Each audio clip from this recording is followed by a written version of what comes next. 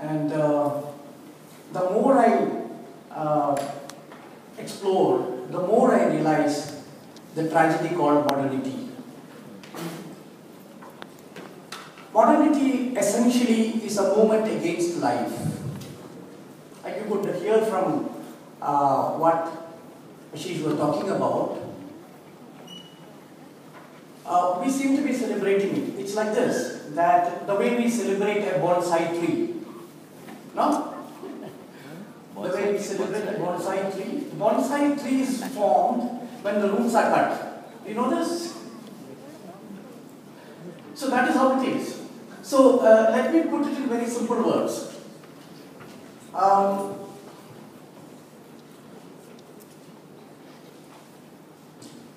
Modernity is about learning the word, W-O-R-D. Tradition is about learning the world, W-O-R-L-D.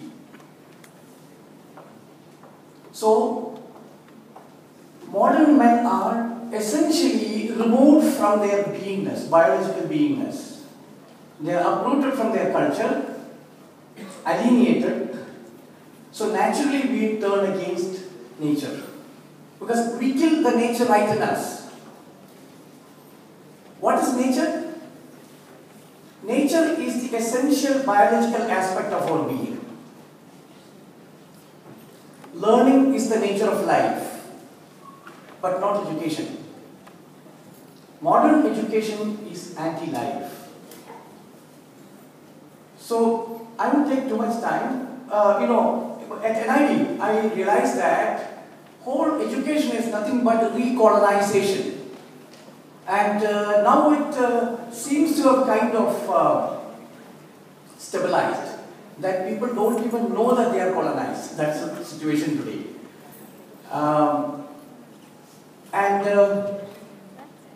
Essentially we have been celebrating our mediocrity all this while, and we are making it even worse today. Just think of this, that your whole education, you go to any institution in this country, you go to any architectural institution in this country, and if they are teaching you the same aesthetic sense, the same basic design,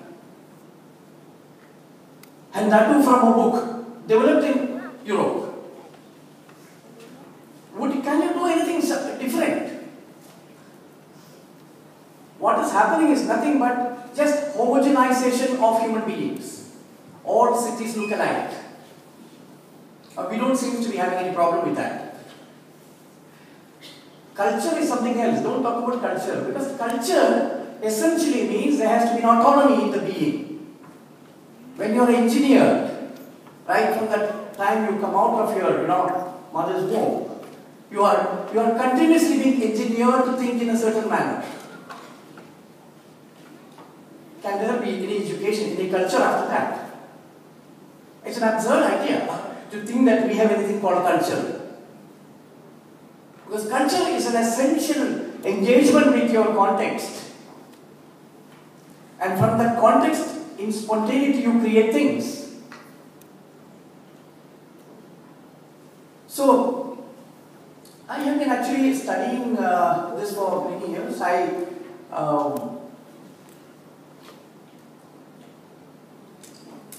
After I left NID, I started working with rural tribal communities, and I realized that they actually are the true rooted people. Whereas educated Indians are, a friend very jokingly says, we are resident non-Indians. Not the NRIs, but resident non-Indians. We are completely uprooted from our being through this process called education. Think about it sometime. See, we are all born original beings. Am I right? But none of us carry anything original here because it's all been conditioned. Let me ask you a simple question. What is the color of sky? Fast, please, you're educated. Answer. Blue, okay, fantastic. Now this is what education does to you. It tells you it is blue and you believe it. And the more you are educated, the more you are certain about it. You ask a child. The child, it actually happened. I keep doing this to every gathering I go. I have no doubt that educated people will answer me this question. Blue color of leaf is green, it's all fixed. This is education for you. You know? But we have a fantastic mask to tell us that we are very educated. And we continue to believe in this nonsense. This is the tragedy. So actually my work with the rural tribal communities has been precisely to learn from them, not to teach them anything. And in my, I will do it fast.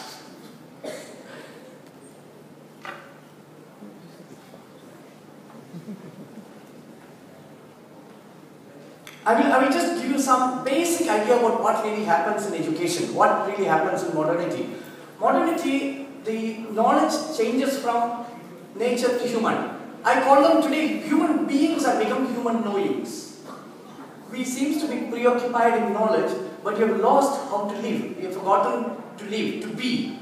Because we are always being fed information from outside.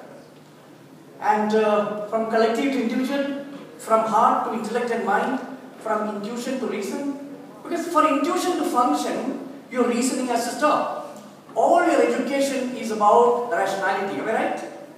Isn't that we celebrate? Rationality, reasoning. See, they keep telling that no, memory is bad, so you should reason to understand. Am I right? Then how can there be any creativity if you are only involved in reasoning? See, the whole learning process is about uncovering the unknown. Am I right? In uncovering the unknown, that is the only place where intuition can happen. When you are dealing with what is known, intuition has no role. Only reasoning has a role. No? So,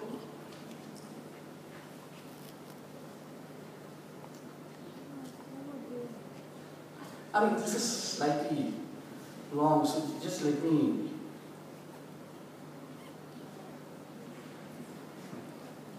So I will go directly into this thing called reimagining learning from teaching paradigm to learning paradigm. See, first time when I went to NIT, I realized a place where people learn. Everywhere else I found teaching. It's a very different kind of a setup. First time I realized that things can happen when there is no teacher around, But this is strange because none of us have ever seen such a situation. The whole school was nothing but teaching. Child, no teacher, teaching. And you are memorizing. That's all. So that is where I began to really look at what is a learning paradigm, not a teaching paradigm. And when I began to work with rural tribal communities, I began to study children, how children learn. One fundamental difference I found with modernity and tradition is that in tradition there is no teaching. In tradition there is a fundamental trust in life that learning happens. There is no parenting there. Children just grow without anyone telling you what to do. This all may sound very strange to you, having not really seen any of these things. But I actually systematically documented what I'm talking about. I began to really engage with what children do actually. Children actually learn the world the way it is. Right? I want to ask you, suppose a child is sitting on that kind of a chair. What would the child do? This chair, in front of you. Can you guess? What would the child do sitting on a chair like that? One person, just tell anybody who. Take a guess. Put his feet up. Huh? Put his feet up under the chair. No, sitting on that chair. That chair. What would the child do? You lost your childhood? Be a child. You want to just sit and see what will the child do? Try it out. Huh? Precisely. Any child who is sitting on a sofa would do this, right? Have you seen in airports and places like that, even railway stations, they have now put a steel chair like this. Do you know what a child does sitting on that? Do you know what happens to you when you sit on that? Have you noticed? When you sit on those steel chairs, what happens to you? You begin to slide. Have you seen this? You can't sit there. And I have seen any time a child sits there, the child will enjoy the sliding. You understand? You see, I find the possibility, the best possibility of design education and architectural education is that in your foundation program, if it is done well, you can reclaim the child in you. But there is the only possibility for becoming children again. But this is the only course that gives you possibility of creativity. Civil engineering or any other subject doesn't have any role for one's own creativity. So what actually a child does is to learn the way the world is actually, the world itself.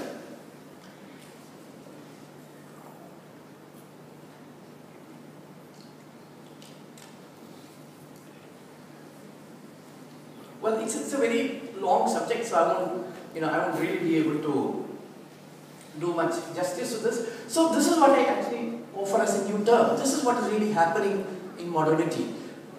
What is happening is engineered. People are being engineered. They're being conditioned to think in a certain way and believe that they have knowledge. It's a belief system. It's a plain belief system. You're only reasoning to again believe what somebody is telling you.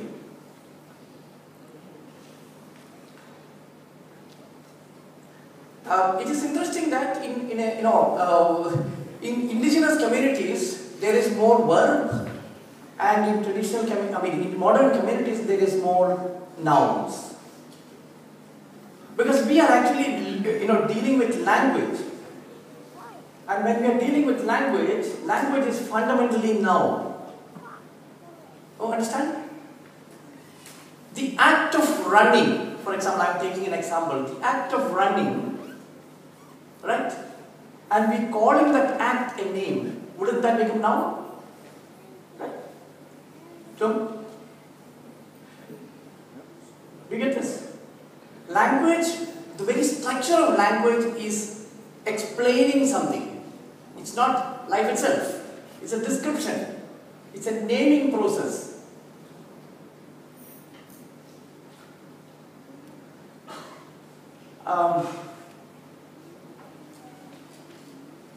So basically what I began to study is what I call as the cognitive damages that modernity does to us, and the actual biological roots of knowing, biological roots of being. And what happens is that in modernity, the mind directly engages with the knowledge in the body. It's like this, that when I asked you what is the color of sky, everybody was certain it's blue, right? Nobody had a doubt. And then there are also more and more writings on it telling that by C.V. Raman, no? Why is the sky blue? Right? Have you seen a book, Why is the Sky Blue? We are not asking, is the sky blue? Or when is the sky blue? The same question asked to a child, the child asked back, what time of the day are you talking about? If the child has a bit more freedom, the child will go out and look at the sky. Even in places where you can see the sky, I find people don't look up at all to answer this question. Because we are always in the mind. We are not present to the world. Learning is a process of being present to the world. Education makes you absent. All theories are fitting. So basically in this whole thing there is no villain. The whole context is like that. And this process is very new. It's just a 500-year process. That process that began in Germany, a place called Gutenberg, where the first printing press was established. You know that, Gutenberg Revolution is called in history. So in 500 years, Europe transformed itself into what is now today known as Western culture. Western culture is a thought culture, mental culture, mind culture. So that is why Descartes has a famous saying that I think, therefore I am. I think, therefore I am. That's a basic paradigm of modernity.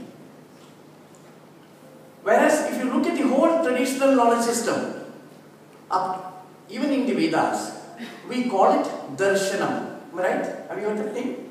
Darshanam meaning seeing, ability to see. But the seeing is not a once in a while process. You are rooted in seeing. You are constantly present to the world. And all children are like that. All children are continuously present to the world. But as you begin to engage with the mind, you become absent. Don't you know that today, the way most of us are, we are physically present often but mentally absent. Am I right? Have you noticed this? We are never present to that situation. So this is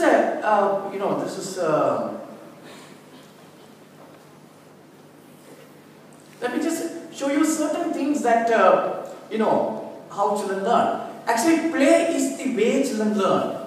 And I tell you that, how damaging modernity is to children is by creating a toy for the child. Because children do not want toys at all, basically. They are playful. They are not looking for a toy. They are playful. When a child is sitting on that chair and jumping, aren't they playing? Aren't they using that as a toy? Anything, anytime. The moment a child walks into a space like this, this kind of a ground, the child will slide. Have you seen it? The child will come, they will start sliding. So they are basically exploring the materiality of the world. What is the material? What does it offer? So they explore the materiality of the world. They try to understand what is the form, how does thing look. Right? I don't know in childhood whether you have ever done. Can I just have a book, please?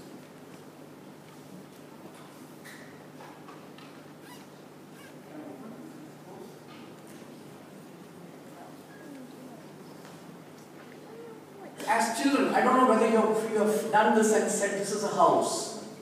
Have you done this? Yeah? I have studied this very, very systematically. How does a child explore the way things look? So what actually a child does is to explore the way the world looks. This is learning. Then it begins to explore how do you do things. Have you made houses like this? Do you remember making houses using books? Right? You put 2-3 books together, put the book on top. Have you built that like that? So this is a very natural process of understanding what is the world around. This is learning. This is not studying. This is learning. Learning has to do with the 3-dimensional world, not with the 2-dimensional world.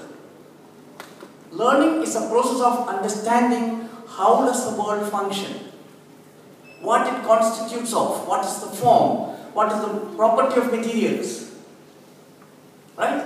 I mean, actually, this is what we in design schools learn in the first thing, So these are just some examples of how children explore things. None of it is given to them. Making toy was part and parcel of the process of a childhood. Continuous exploration. The day he saw me shooting, immediately they made 2 cameras. So what they see is what they want to make. So there is always a formal connection between this. And of course this is an exploration of how, the rules of physics, all that you can see in this.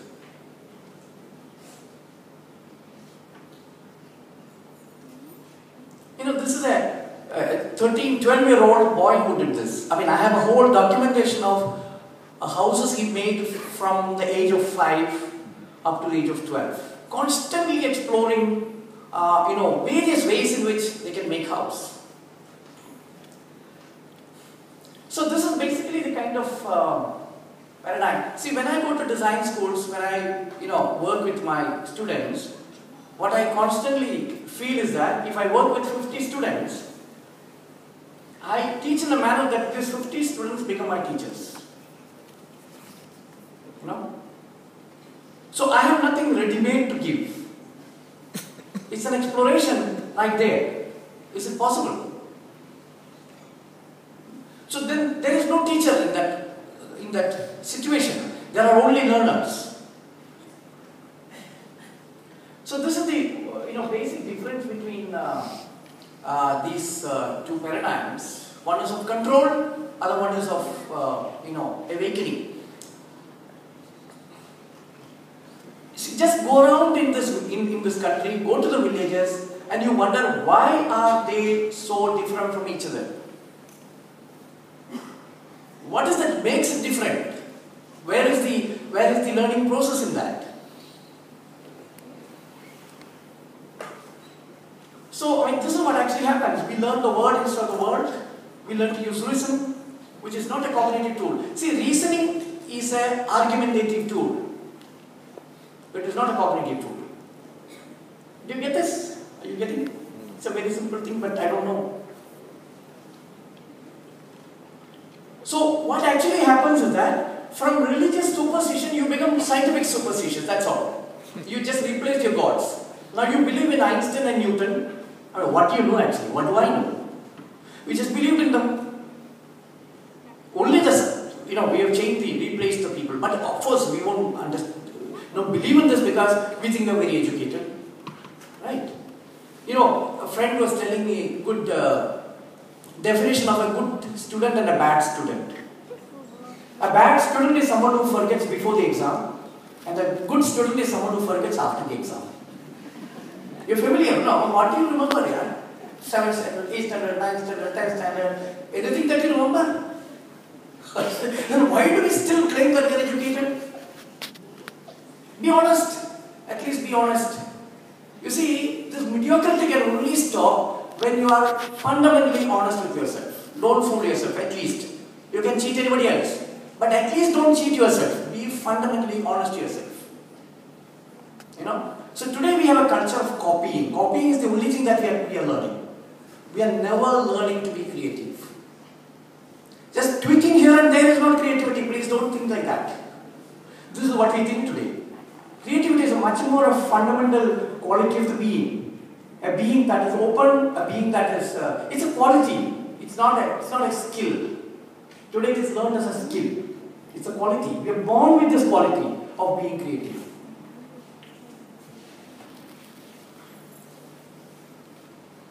So what really happens is this, what I call as an ontological reversal. Knowledge precedes knowing.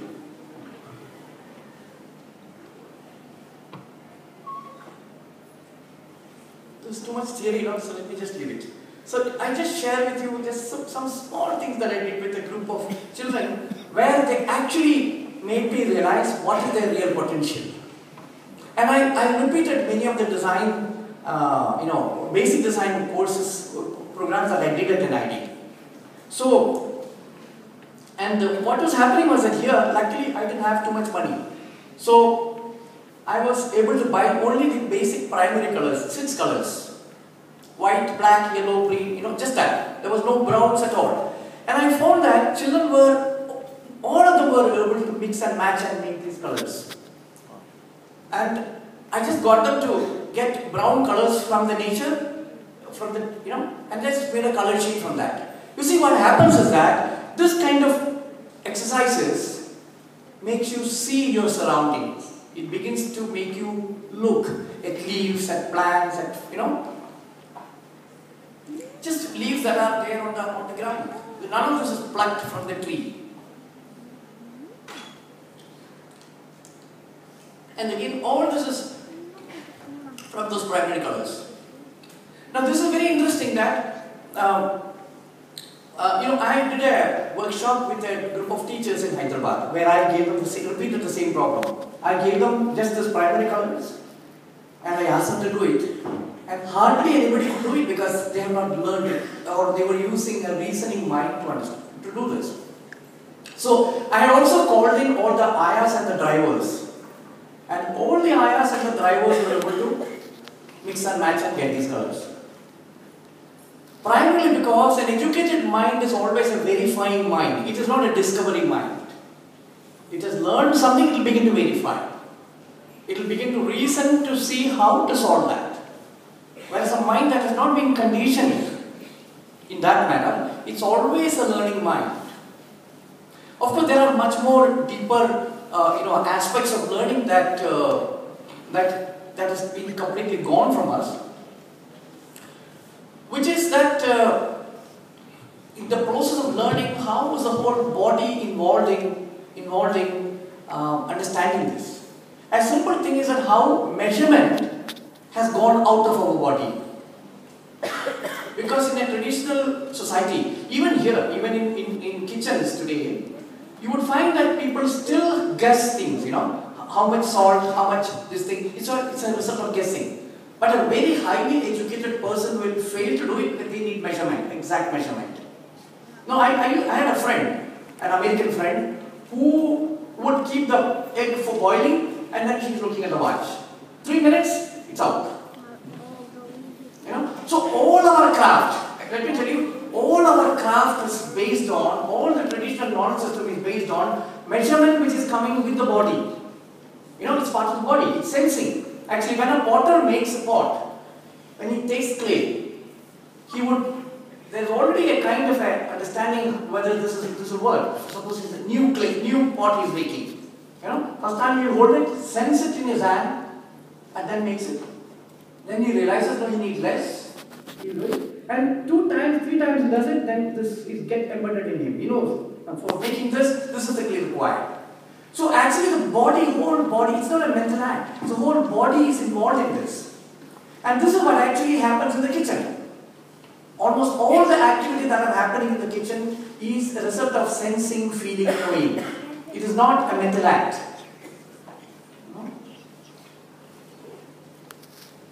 And also the whole issue of composition. There was, in my methods, I call it do-nothing methods. No teaching at all. I become a good peon there. I only give things and get away from them. So I found that invariably children were able to design things. This is just 12-year-old, 10, 12-year-old. But the composition was very, very natural to them. So this is an area, very, very important area that requires fundamental research, that how is beauty a part of our being? It's not something that you have to learn. You see, we are born with what I call as the integral nature of aesthetic cognitive structures. If we have the ability to see, what we see is beauty. But the problem is that this is not being fine-tuned. This has never been worked properly. So, what I'm also trying to say is that beauty is an integral, like hunger. Hunger is a biological thing, right? Likewise, beauty is fundamentally biological. It's a very internal need of the being to organize. But this is not to do art. Just to live. You need this kind of quality.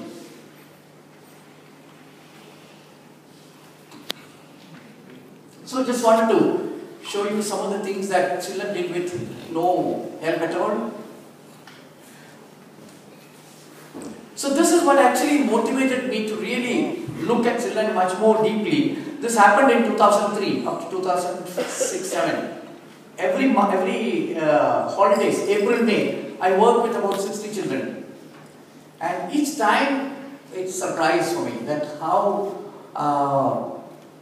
much devotion they have in their work, how much autonomous they are, how much independent they are in this thing.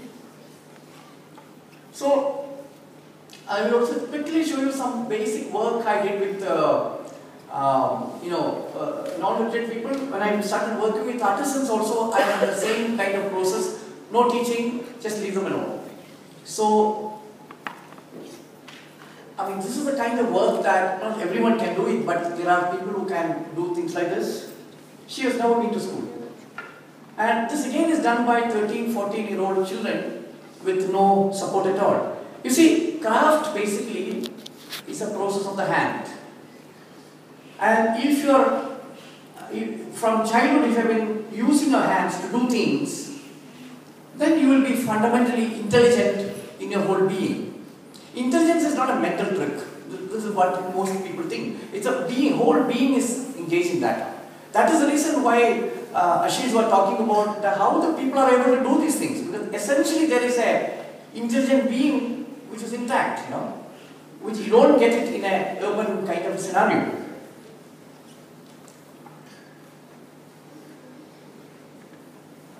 So even what we did, new things were always taken inspiration from what is in the surroundings.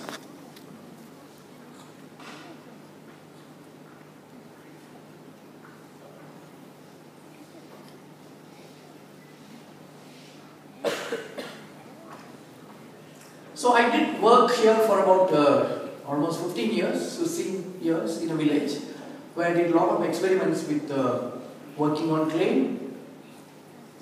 Different kinds of experiments, huge murals, to huge landscape projects, to very high quality pottery, earthenware.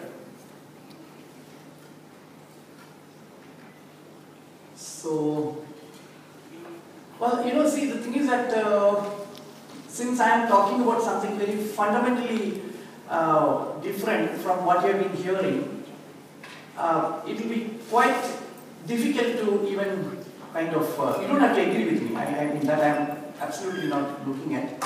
But I feel that, this kind of things takes real time to explore.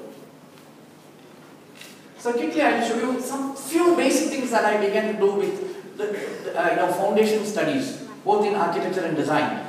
Aesthetic sense is something that can be conditioned or can be awakened. Number one. Second, aesthetic sense can be developed from reading a book, by looking at a book, or looking at a context. You see the difference? All traditional cultures have developed their aesthetic sense by engaging with their real context. That is why there is diversity in the forms that they make. So one thing very important that can be, and by the way, the meaning of education is to induce, means to draw out, not to condition. This is a modern version. In fact, even the meaning of theory, you have a word called theory, no? Right? What is the meaning of theory? Just 500 years ago, theory meant actually what you saw, what you experienced.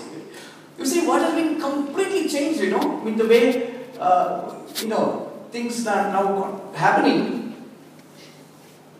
Education is actually drawing out. It's not giving in.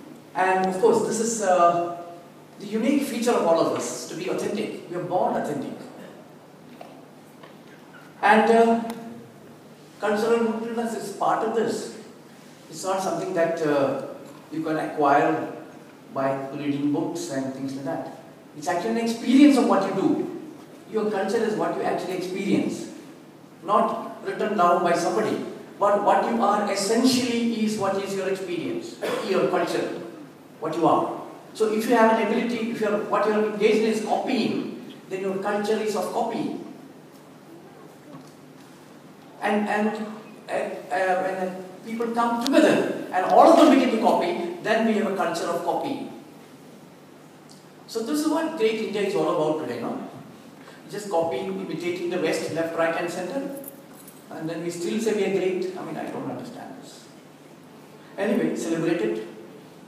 So, see, the whole exercise was basically to essentially look at what is around your surroundings, nature.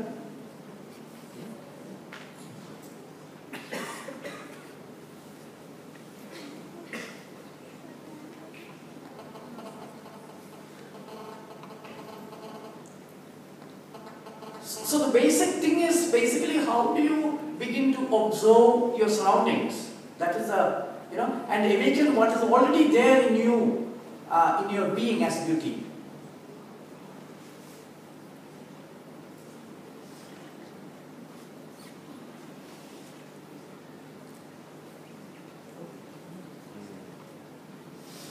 So whether it is color, whether it is color scheme, whether it is all that, it is very